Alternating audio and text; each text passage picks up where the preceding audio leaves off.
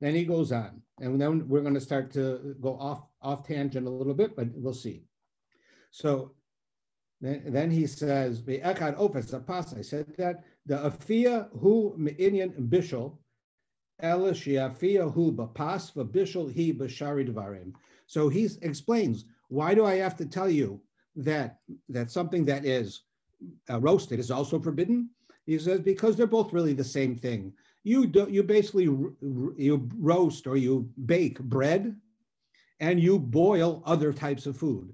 But he's telling you here now, it's non-consequential. It makes no difference what form of cooking you did. It's still forbidden. So if you cook with any direct heat, with boiling, roasting, frying, cooking, any type of cooking with heat, you are breaking the Torah. Not rabbinic law only, but you're actually breaking the Torah. Then he goes on. He says, not only are we talking about food, he says,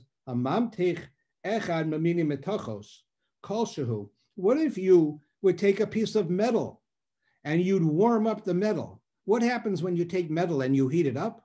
It becomes soft. Metal is hard, and when you heat it up enough, it turns red and it gets soft, and you can move it around. You can shape it into things. You can make a horseshoe, probably the best example we know of.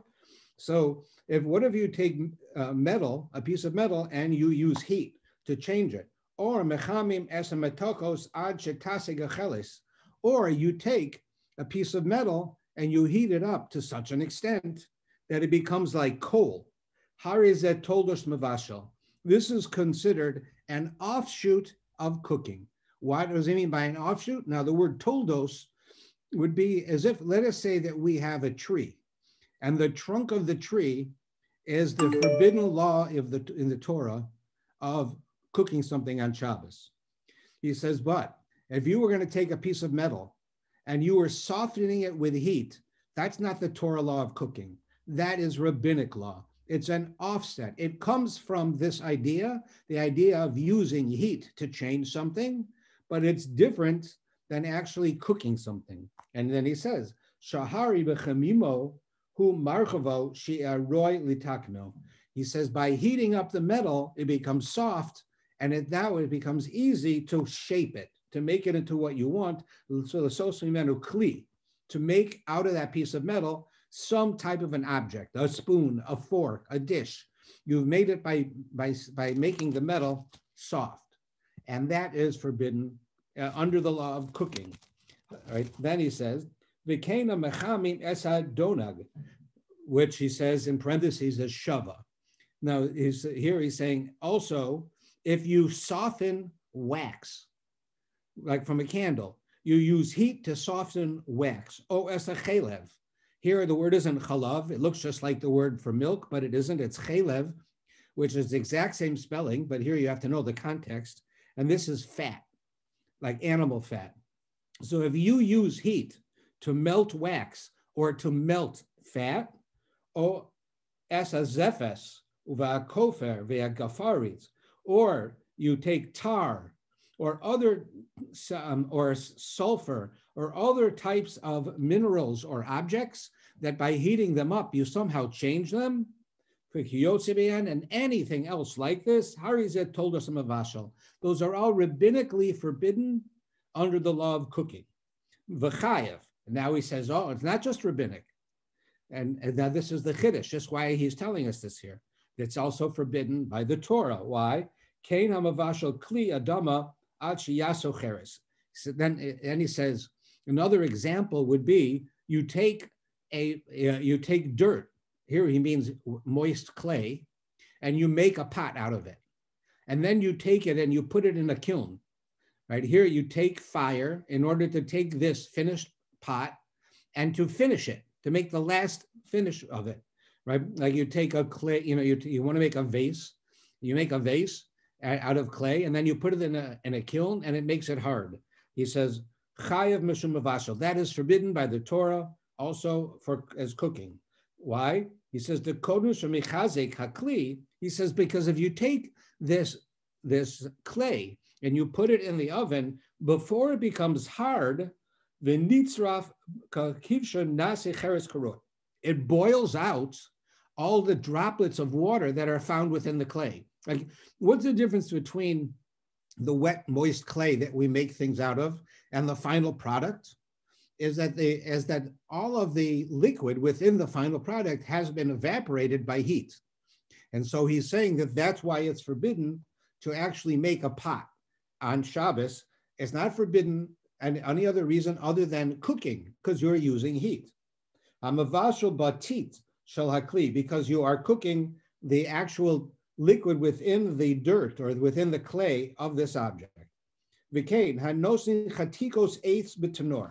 So now he's going to give us examples that are more pertinent to his time, but were not ancient. So he says, for instance, what if you take pieces of wood? Let's say you have a wood burning stove and you want to burn wood, right? But not on Shabbos. You know you can't put wood in a stove on Shabbos, but you have all of this wood that you just gathered from outside. And you know there's a difference between wet wood and dry wood.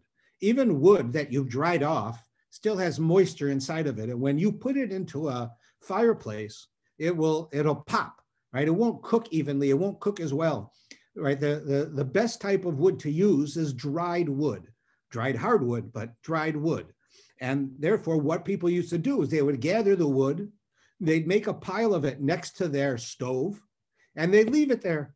And by being next to the stove, it would heat up the wood and cause the moisture within the wood to dry. So he's saying, if you if you put pieces of wood next to the oven, in order for that wood to become dry, you should know that the first thing that happens when you heat it up is that the liquid inside of it causes the wood to become soft, and it causes then the liquid within the wood evaporates. You have broken the Torah law of cooking. Klalo shadavar. So now we've gone through a number of examples. Now the Mishnah Berurah is going to give us in this introduction the general rule. What's the general rule? I don't need to go through every example in the world. If I put this by the fire, that by the fire, this in the fire, that in a pot, like it's too much. So give me a general rule. So he says, here is the general rule. Klal means general, shel davar, of this idea. Ben shirape guf kasha. It is inconsequential that if you would take something soft, something hard, and you make it soft, be'esh, with fire. So you have an object that's hard, and by putting it next to the fire or in the fire, it becomes soft, like many food products do, right? Or shetiksha guf rak, or you take something that has a soft body, it's soft, it's moist, right? And you put that by the fire, and then that becomes hard. Har is a chayiv mesu mavashal. All of those things are forbidden because of cooking. So now you take any object. We're not just talking about food. We're talking about you walked outside in the rain and your suit jacket got wet. You take off your suit jacket, you put it next to the heater in your house, or the heat if you have a fireplace or you have a wood burning stove. You put it near there in order so that the water should evaporate. On Shabbos, you have broken the Torah by doing that. That's what he's saying. Anything that you take, that you change it because of putting it by fire, right? Changing it would be getting rid of water, right? That's forbidden by the Torah. So now we've only spoken so far about cooking and baking. So we now know that any type of use of fire in order to change something is forbidden. In the case of food, in the case of objects, in the case of inedible objects, in the case of something that's already edible that is now becoming inedible, something that is edible but is becoming more edible. All of these are examples that are forbidden by the Torah. And then in parentheses, it says, Rambam Perek Tov. This is the Rambam in the Laws of Shabbos in the 9th chapter. He now quoted verbatim the Rambam. This is not the words of the Mishnah Berurah himself. He's quoting. Then he says, Al Korchach. Now, on the strength of what I just told you, or because of what I just told you, Yesh lizaher ma'od. You need to be extraordinarily careful. Shelo lahaniach eitzim lachim ala tenor. To not take moist wood and put it near the stove, levashan, in order to dry it out. Now, this is something that probably out of the 10 people in this class, maybe one of you have done sometime in your life, where you take moist wood and you put it next to the fireplace in order to get dry. But remember, we have gas, electric, other types of stoves.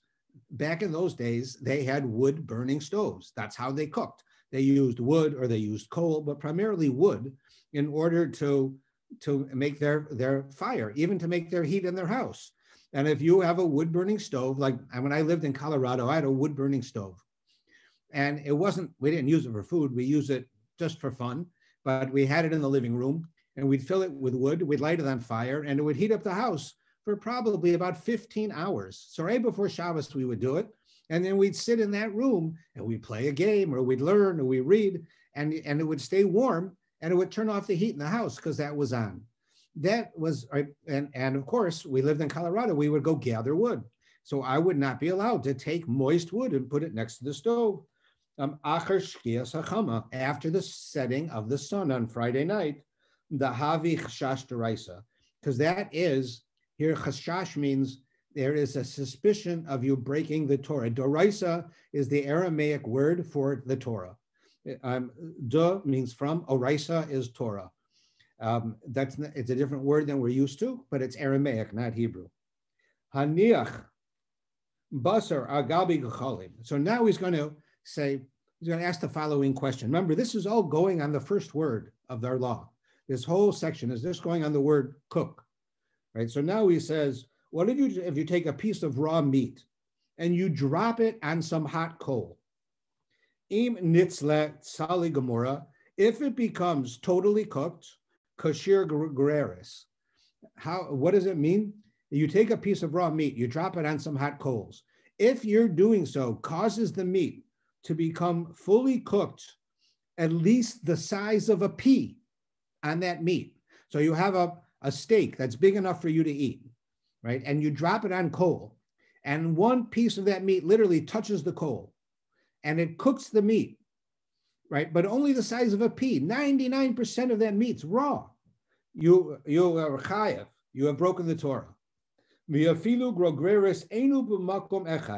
And don't think that the size of a pea, which is small enough, has to be in one place. It could be in numerous places around this meat. If you would gather all the places where the meat cooked, and it would all gather together to be the size of a pea on a piece of meat, big tomahawk steak, right? A giant piece of meat. Nevertheless, when you gather it together, it's enough for that one bit. He says, it doesn't have to be in one place. It can come from 2 or 3 different places. You have also broken the Torah. Even if you have not cooked it fully. Rak, now this abbreviation here, if you're following, is Kama'achel ben Dorsai. And if you don't know who he is, I'll have to tell you. If you know, forgive me for telling the story. But the Gemara has a question. How much cooking is considered cooking on Shabbos? So we've talked about you can't cook it even if it's a seed, if it's a little bit, but what is considered cooked? Maybe if I just, I put something into let's say on top of a heat, but it's only there for a second. It can't cook that fast. Is that forbidden? So what's the definition of cooked? So he says the definition is, well, cooked is fully cooked. If you like raw steak, so then a steak that's raw, that's rare, let's say, it would be sufficiently cooked. Even if you like it fully, really heavily cooked, still rare would be considered fully cooked. But along comes this fellow in the days of the Gemara, whose name was Ben Dorsai. And Ben Dorsai was what they called a highwayman. That was a thief. He lived on the highway with a bunch of other thieves. And when people would travel from one city to the next, he'd rob them. But the police were always chasing him. So he never had time for a regular meal. So he would go and he'd start a fire and he would put his food on the fire, but he'd always be looking over his shoulder that the police are coming. So after he would cook the food, either 1/2 fully cooked or 3/4 fully cooked, there's 2 opinions in the Gemara which it is, either half fully or 2/3 fully, and then he would eat it. So since he would eat it under duress, but he would eat it and became edible, so the definition of using fire to make something that was inedible now edible, a piece of steak that eating it raw is really not edible, eating it cooked is edible, so it would be half or 2/3 would be considered sufficient. That's called ma'achel ben dorsai, the food of the thief ben dorsai. Interesting enough, right? If it wasn't for this, nobody would ever know who Ben Dorsai was. He was certainly not an exemplary righteous person that we need to know. But the Gemara uses him as an example to tell you that if he would cook his food to this point, and then he wouldn't wait till it was fully cooked because he's afraid he'd get caught. So he would eat it at the easiest possible moment. And that's where that's what the law now uses that idea to teach us that if you cook something on Shabbos, to the point that it's Michael ben Dorsai, then that's considered fully cooked on Shabbos, even if you wouldn't eat it. But if ben Dorsai would eat it under duress, it's edible. That's all it has to be is edible. So he says that's gam kem chayav. That's also forbidden. Ella the bezeh she'enu tzali gemura tzarich shia habasar tzali mishnei tzedadim shel habasar dafka. So now he says, but there's another rule to understand. In the case where you only have the meat, where it's cooked, right, the size of a pea in one area, that's if it's fully cooked in that area. But if, let's say it's only cooked to ben dorsai in that one little pea-sized area, he says in order for that to be forbidden by the Torah, it has to be cooked on both sides the same way. If it was cooked fully, it wouldn't have to be both sides. Let's say your meat is 2 inches thick, right? The size of a pea is like maybe 1/10 of an inch. So that would be sufficient if you cooked it fully. But if you only cooked it to ben dorsai, you would have to go through and through to the other side, right? Ve'enu tzarich ve'ilav patur. If not, you're patur. What does patur mean? So patur is, again, a word that is only used with Torah law. If a person does something that they shouldn't do, but they're not held accountable for it, then that's called patur, right? You're excused from it. I was busy helping somebody go to the hospital, and I missed the time for mincha. I didn't daven mincha because I was bringing someone to the hospital. So I'm patur from mincha. I'm excused from mincha because I was doing something more important. I didn't forget I had a daven. I didn't ignore it. I didn't say I don't care. I had a mitzvah that preceded it, so that's patur. So here also he's saying, in the case of meat being ben dorsai, if it's only cooked on one side, you're excused. That's not sufficient for you to have broken the Torah. But came Kasav a Rambam, and the Rambam says that. The kol zeh, all of this, hu le'inyan chatas. This is when we're talking about a chatas. What's a chatas? A chatas is a sin offering. He's using the expression of a sacrifice because he's talking about Torah law. If you break the Torah, you have to offer a sacrifice. If you break rabbinic law, you don't offer a sacrifice. So he's saying all of this is only talking about Torah law. Oval is surah, but forbidden.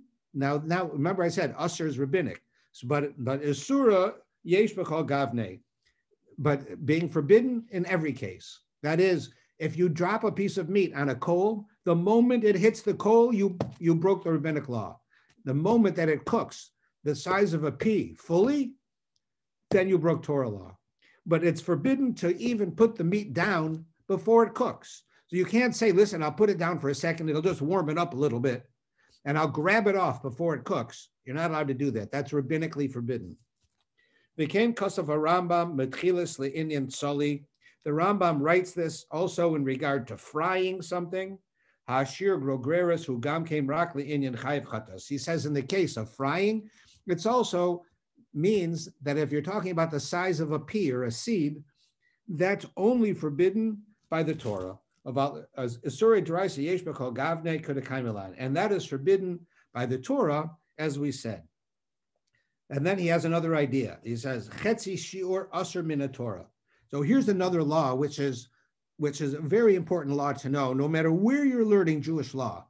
And this law is that you have to do a certain amount of something wrong to have broken the Torah. For instance, in order to break the Torah for the law of writing on Shabbos. You have to write 2 letters. If you wrote 1 letter, then you didn't break the Torah. You broke rabbinic law because you're not allowed to write at all. But the Torah has an amount. Everything has an amount. So the amount that is forbidden of writing on Shabbos is 2 letters. Not 1 letter, but 2 letters. However, half of the amount is also forbidden by the Torah. The Torah makes a law that is after the fact. After the fact, if you cooked enough to break the Torah, you broke the Torah. What if you didn't cook enough to break the Torah? You put the meat down and then you realized, oh, I made a mistake, and you pull the meat off and it didn't fully cook. So there you only broke rabbinic law. But what if you put it down and you know you can't do it and you do it on purpose, right? And then you pull it off, right, before it gets fully cooked. So here the Torah has a rule that says chetzi shir, half of the full amount, is also forbidden. So if I told you you're not allowed to write 2 letters on Shabbos, and if you write 2 letters on Shabbos, you broke the Torah. If you purposely write 1 letter on Shabbos, you also broke the Torah. How is that? Because you are approaching it. You're purposely doing this right to the edge. You're practicing brinkmanship. You're going to the edge, to the brink. So the Torah says you can't do that. If it was a mistake and you caught yourself, then you didn't do anything wrong. But if it was purposeful, like let's say Mr. X puts a piece of meat on the coal and it's on Shabbos and he wants it to cook. And I walk into the room and I grab the meat off the fire, throw it away from the fire, right? And it only cooked a little, so he didn't break the law because I stopped it from happening. It wasn't right. I stopped it. There wasn't half a shear forbidden by the Torah. But had I not come in and the fire went out and it only cooked halfway, he still broke the Torah because it tells you that you have an amount that you can't do, but even playing around halfway is also forbidden by the Torah. Okay, now he goes on. Okay, that ends Aleph, number 1. That we have now defined, according to the Shulchan Aruch, what the word means, hamavashal, that you cooked, right? We now know cooking means roasting, frying, baking, right? It doesn't just mean boiling, which the word mavashal literally means. And it says, Bus Shabbos, we're going to talk about next, but what are you cooking? You're cooking food for sure. You're cooking anything else. What is the definition? Here he says, to take something hard and make it soft with fire, to take something soft and make it hard with fire are both examples of cooking on Shabbos. You take a piece of metal and you make it soft with fire in order to fashion it, even if you don't fashion it, you cooked on Shabbos. If you take spices and you cook them, right? This is really incense it's talking about, and you cook it, right? You're not really doing anything. You can't eat it, but nevertheless, that's forbidden. If you take tar and you heat it up purposefully, then you have broken Shabbos. So it's not just food. It's any object that you change by using fire on Shabbos is forbidden by the Torah on Shabbos. But they're just giving you an example. Why then, if that's the case, that any type of cooking is forbidden, why did they say bishul, boiling? Why don't they say roasting? Why, like, you want to pick one, why pick that one? Because that's the word that's in the Torah. The Torah itself uses the word bishul, just like it says, al tevashel gedi b'chale v'mo, do not cook the baby in the mother's milk, right? Why does it say there that cooking means boiling, right? What if I would, right? And that's logical because mother's milk is liquid. So of course you're going to cook it in liquid, but the word bishul there is literally means cooking. In this case, it means all forms of cooking, but that's the word that the Torah itself uses. Now, that is basically an introduction of the idea of a person starting to cook on Shabbos. Let me see, I got a question here. What about putting gloves over an air vent to dry out? That's exactly like the example of taking your jacket and putting it near the fire. It's actually forbidden. If you come in, and I know people aren't going to like this one, but if you come in after walking home from shul and your shoes are wet and you put them near the heating vent on Shabbos, you are cooking on Shabbos. right? You might not actually get to cooking on Shabbos. It might not be hot enough to do it, but that is your intent. Your intent is for the water to dry up. That's cooking. You may not accomplish it, so you might not have broken it. But the idea is, when I take my shoes off, I put them by the heating vent. The purpose is to melt the snow, to evaporate the water, so hopefully my shoes aren't ruined. That's forbidden to do on Shabbos. So we're not allowed to do that. That's a good example. Okay, now we have to define what is Shabbos. I don't mean, versus a weekday, but when does it start? What if Shabbos, right, is, like we have what you call Bein HaShmashos. The expression Bein HaShmashos means between the suns. Shemesh is the sun, between the suns. We only have one sun, but it means at the time of twilight, where it's not daytime, it's not nighttime, it's sort of half and half. It's after sunset, but you can still see the sun. And what if you cook then? Is that considered cooking on Shabbos? What about after sunset, but before 42 minutes or 72 minutes? Is that cooking on Shabbos? What is the definition of Shabbos? Right? What do we literally mean? Because we have to be very precise with halacha. This is not philosophy where you can play around different opinions. This is law. Now, there are different opinions in law, but it's black and white. So now we're going to look at number 2 at base, where it talks about Shabbos. So here he says, B'Shabbos, on Shabbos, V'kol sheyesh sofek pelukta b'zeh, ihavi klal bishur olav, o shar malachos kahagavna, ein la'aser b'di'eved, dekol ha'isser hazeh hu rak midrabanan. So he says, if you have a time where it's sofek plugasa, that means that plugasa is the Aramaic word meaning between the suns. It's questionable. Did Shabbos start yet or not? I'm not really sure. It's supposed to start exactly at 6:42, but it looks so light out. Maybe it isn't started yet. Maybe it did start yet. Maybe we don't have clocks. We're looking at the stars. When does it actually begin? So if it is at a time that the halacha tells you is a questionable time, the time between the two suns, Bein HaShmashos, is questionable. Halacha says we don't know if that's Shabbos or not. We should be strict just in case, but we don't know for sure. So he's saying, what if you did this at that time? So he says it's forbidden, but he says it's Medurabanan Shekansu, Vesveka Durabanan Lakula. So he says, if you did it during that time, you shouldn't. But if you did, it's still something, you can still use it because it was only rabbinic.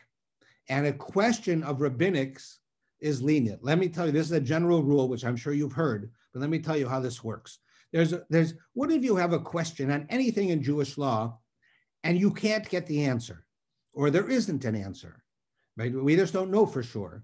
So if it's a Torah law and you have a question, here's an example. Let us say, you have to say the Shema in the morning, and you have to say it every morning. That's a Torah mitzvah. So you got up and you said Shema. You don't know, though, if it was too late. Maybe it was too late. Maybe it was after the time to say Shema. You said it too late, right? Or you said Shema, and now it's 10 hours later, and you forgot if you said Shema. Here's a little bit crazier example, but a better one. You forgot. I go to you and I say, did you say Shema today? And you go, I don't remember.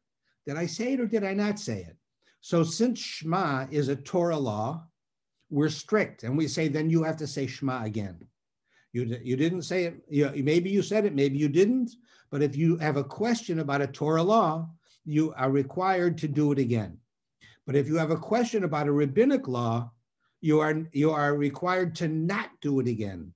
Because what happens if I was saying, Shmona Esrei is rabbinic, and you don't remember if you said Shachris or not. I wouldn't want to be in your shoes, but let's say you don't know if you said Shachris or not. You didn't pray. You don't know if you said Shmona Esrei. Well, Shmona Esrei is rabbinic.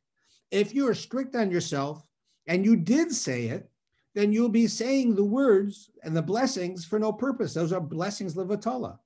But if you didn't say it and you do say it, you fulfill it. But if it's because it's rabbinic and you don't know the answer, if you did or you didn't, then we're lenient and we say you don't do it.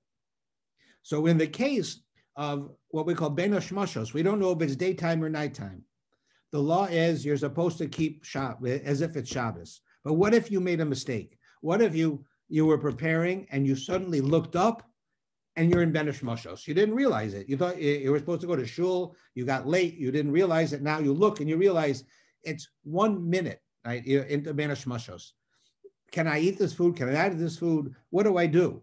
So he says, because it's rabbinic, we're lenient and it's okay. You can't do it, but if you did it, you're allowed to use it. Now, why I'm telling you you're allowed to use it is because of the rest of the law, which even we won't be able to get into it all. I'm going to at least give you an idea about what the rest of the law says, so you have to know what we're going to get into. So now he's saying, all right, so when he says Shabbos, he just defined to us, he means literally it's Shabbos. In other words, it's not after sunset before you made Havdalah. It's not before sunset or just around sunset and you're not sure. Either way, that's rabbinic. If you know it's Shabbos and it's a Torah law, then you broke the Torah law and all of these penalties that we'll talk about will apply. If you don't know, because it's not that you don't know, but it is unknown. If when you did it, is it actually is after sunset before 42 minutes or before 72 minutes, is that literally Shabbos? You're supposed to act that way. But if you didn't and you made a mistake, it's rabbinic and you'd be allowed to use it. Right? So that's his definition of Shabbos. So then he goes on and he talks about next, he says, Hamavashal b'Shabbos, you cook on Shabbos, or she'asa echas neshar malachos, or you do any other malacha. So let's now understand. He says you do any one of the other malacha. Malacha means work. Here it's talking about the forbidden, the lamed tes malachos, 39 forms of forbidden activity on Shabbos. You've done one of those things, right? So here this section only talks about cooking. But he's saying, no, this can be extrapolated to any law of Shabbos. Cooking, right, is certainly one. Borer, right, choosing is another one. Dyeing things, it could be another. All of the different laws that we have, starting a fire, putting out a fire, all of these different things, right, they all apply to the same rule. Now, what is this rule? So let me give you an idea about it. Rather than going into the Mishnah Berurah, let's read the rest of the top of the page, which is the top of the page is actually the Shulchan Aruch, written by Rabbi Yosef Karo in Sfat in the Middle Ages. Yosef Karo actually wrote this book for children and women because the average man could read the Talmud and he knew what it was able to discern from the Talmud what the halacha was. About 2 generations before him, it became clear that the average person could not do that anymore. The average person could not take the Gemara and learn the halacha from it. Certain people could, they were knowledgeable enough. The average person couldn't. So the Rambam was one of the first to codify the entire Talmud and tell you what the law was. The Shulchan Aruch took 3 different major authorities, the Rif, the Rush, and the Rambam, 3 great authorities of that era, and he basically took 2 out of 3, and that's what he followed. You take those 3 opinions, you argue back and forth, you come up with what you think is the right one. If you don't have a rationale, then the majority wins. But if he has a rationale, he would sometimes go against the majority. So the Shulchan Aruch wrote this for people who could not look into the Talmud and get the answer. So now he's then you have other people who added to it. The Mishnah Berurah, of course, was 1,000 years later. But here, so he goes on. After he talks about cooking on Shabbos, and also you should know that this applies to every type of forbidden activity on Shabbos, b'mezid, you did it on purpose, as I said before, with malice and forethought. That is, you can't cook on Shabbos, and you said, and you walk into the kitchen in the morning and you see that the chillin pot didn't go on last night, and you say, nobody's going to see me. I got 10 guests coming over, and you plug it in. Right? You have now purposefully broken Shabbos. B'mezid means literally on purpose. Then that food is not, now what we're going to have is, and I'm just going to read this to you because I'm going to have to go through 2 Gemaras for you to truly understand this and for all of us to understand it, which will take us a whole class. But I'm going to go through the idea. He says the following. He says that there's a penalty Right? If you break Shabbos, if you cook something on Shabbos, so the law says you can't just do that and then just eat it, even you did something wrong, but then just eat it. So he says, if you broke Shabbos on purpose, and there was some type of benefit, like you cooked a steak on Shabbos, it is forbidden for you forever to eat that steak. That's what it says. Usher, it says, b'mezid on purpose, usher lo liolam. It is forbidden for that person who did it forever. He's never allowed to eat that piece of steak. But what about the guests? They didn't do anything wrong, and they're sitting at the table waiting to eat dinner. Mutter l'motzei Shabbos miyad. They're allowed to eat it, but only Saturday night. That's according to this opinion, by the way. Don't start, even though we're not going to finish this, don't start poskening this way. Don't follow this yet. We're not done. So he's saying it is permissible for everyone else on Saturday night immediately. So on Saturday night, why? Because the penalty of the other people, it doesn't exist. They didn't do anything wrong. It's the host who did something wrong, and therefore he's penalized that his guests can't eat it on Shabbos. And we, as God-fearing people, don't want to benefit from someone breaking Shabbos, so we're not allowed to eat it. But why does he say immediately? Well, there's an extra word here, miyad, immediately. And this is because, and I'm sure this is going to come to your mind, there is a rule in the laws of Shabbos, and in many places, that if a person cooks on Shabbos, you have to now wait the amount of time after Shabbos that it would take to cook the food, and then you could eat it. Otherwise, you are benefiting from cooking on Shabbos, right? However, you might have heard this law. This law only applies to a non-Jew. That is, if you go to a non-Jew and say, listen, you don't have to keep Shabbos, I do. Would you mind going to my backyard, start up the barbecue grill, make me a steak, make yourself one too. Let's be nice. You get one, I get one, then let's have a steak, right? Well, did a Jew cook on Shabbos? Nope. Did a Jew benefit from breaking Shabbos? No. The non-Jew doesn't have to keep Shabbos, right? So the rabbis don't want people to do this, so they made a rule that if you do that, you are penalized, that not only do you have to wait till after Shabbos to eat that steak, you have to wait the amount of time it would take you to make that steak after Shabbos ended. However, it's a very interesting law. It says by a Jew. It says if you would go to a non-Jew who doesn't know better and you'd say, listen, go cook a steak for me on Shabbos, they might do it just because you asked them. But if you go to a Jew, the Talmud says, the Jew, he will not break the Torah for nothing. You're going to have to pay him. The Jew won't do it for free. He's going to say, what, you want me to break Shabbos so you can keep Shabbos? Oh, no, I'm not doing that, right? It says that he won't break the Torah velo lo if he gets nothing for it. So therefore, the rabbis weren't worried that you could go to a Jew and say, cook for me on Shabbos, and the Jew would cook for you on Shabbos. He would say, forget it. Why should I cook for you on Shabbos? You're such a frum guy. Then you pay me and then I'll cook for you on Shabbos. Or I'm not going to do it just because you want me to. Why should I have the penalty and you should get the steak, right? So a Jew wouldn't do it. So therefore, you don't have to wait the amount of time after Shabbos if it happened where a Jew cooked on Shabbos. You have to wait till Saturday night. It's only with a non-Jew is there an additional penalty of having to wait what's called kadesha asu, the amount of time it takes to prepare the food. So that's why it says here immediately. And then he says, B'shogeg. Now what happens if the person, and this is going to happen in our lives, does it by mistake? They don't know a law. For instance, there's a law. You're not supposed to stir soup on Shabbos on the fire.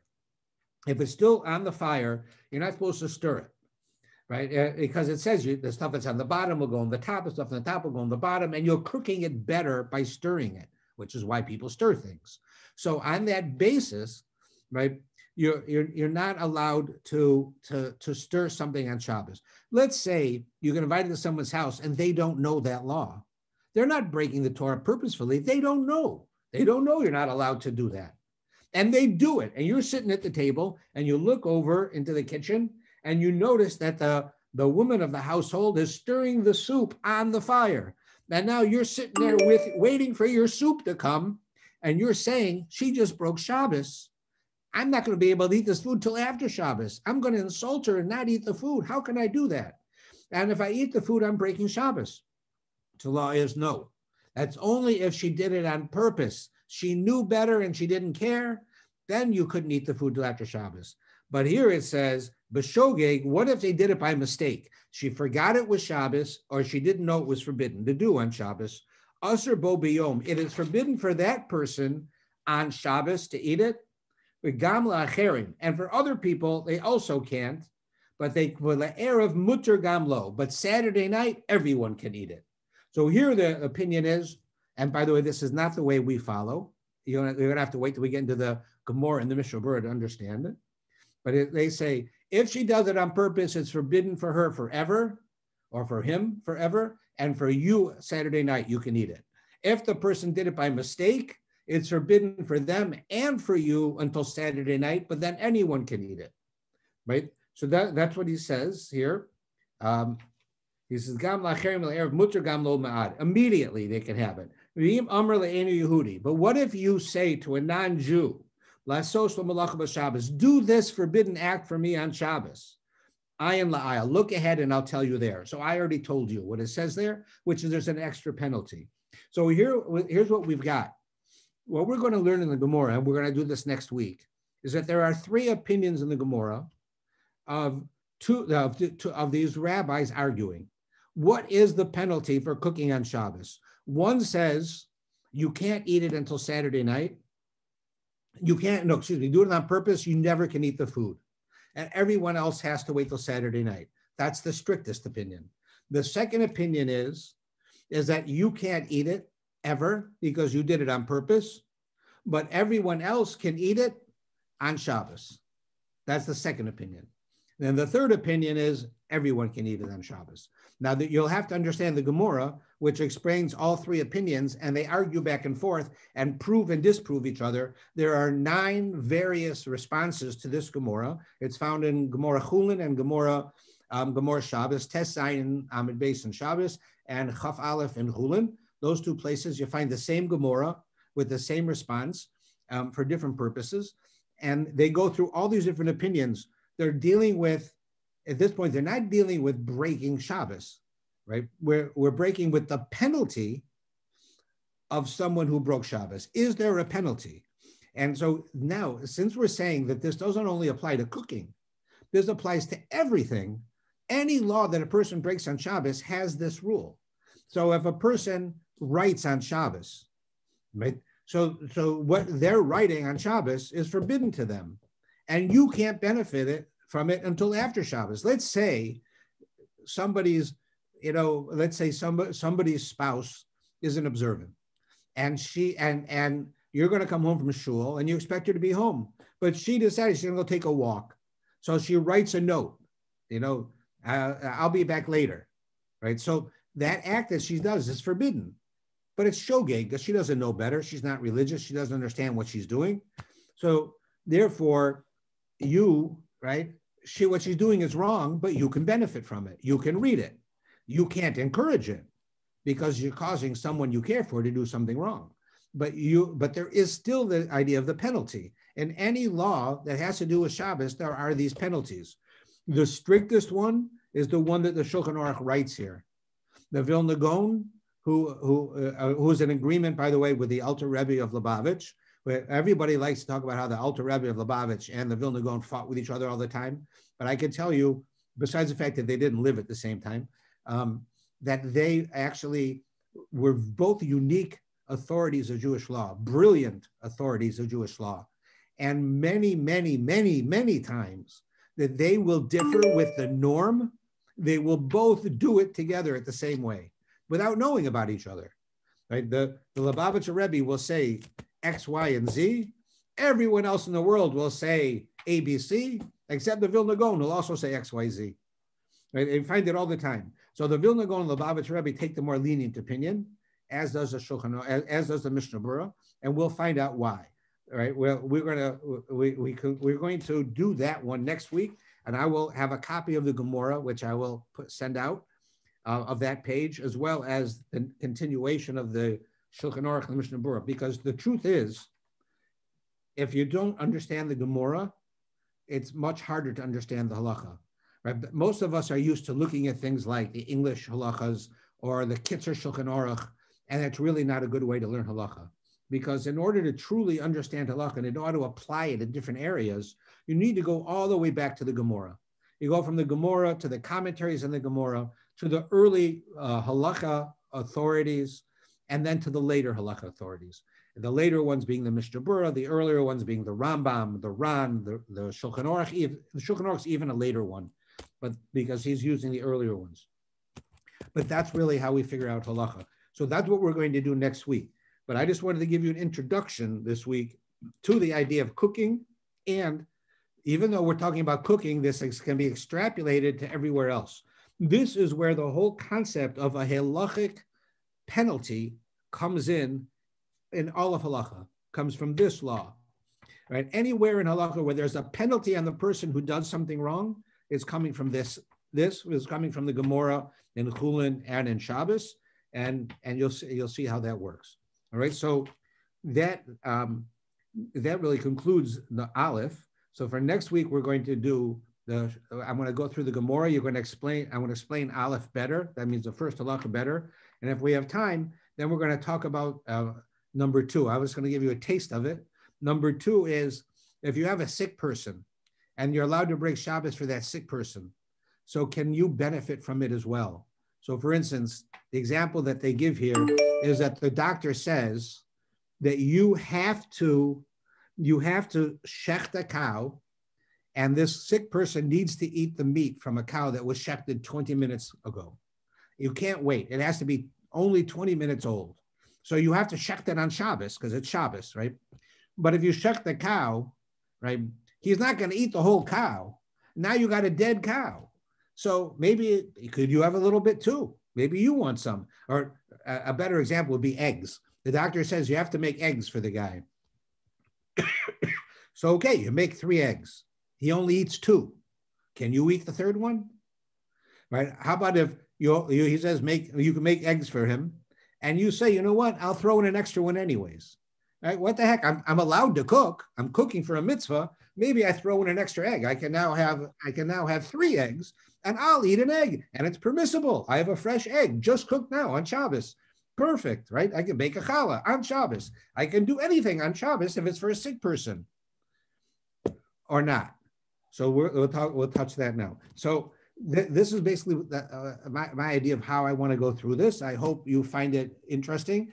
I do very much. I will make sure that this week I wasn't able to get into the office. I had a bunch of personal things that went on. So I will make sure that next week we will have proper photocopies of everything for everyone. I'll try with English, Hebrew versions of everything.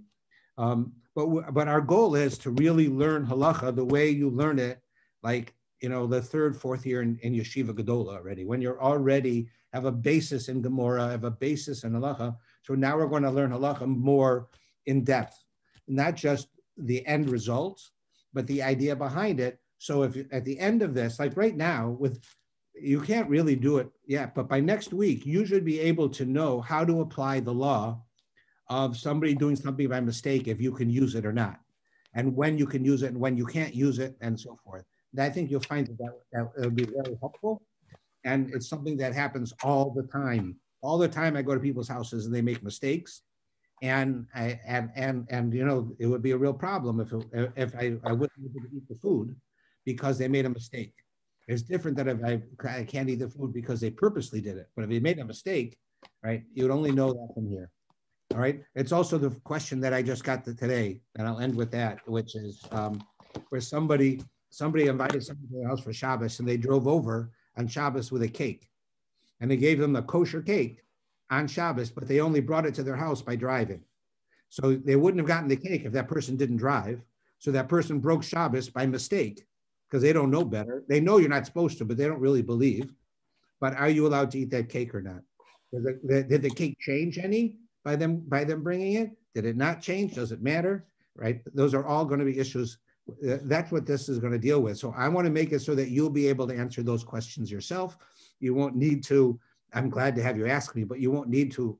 You'll be able to ask me, and then after that, know how to apply it every case you're on your own.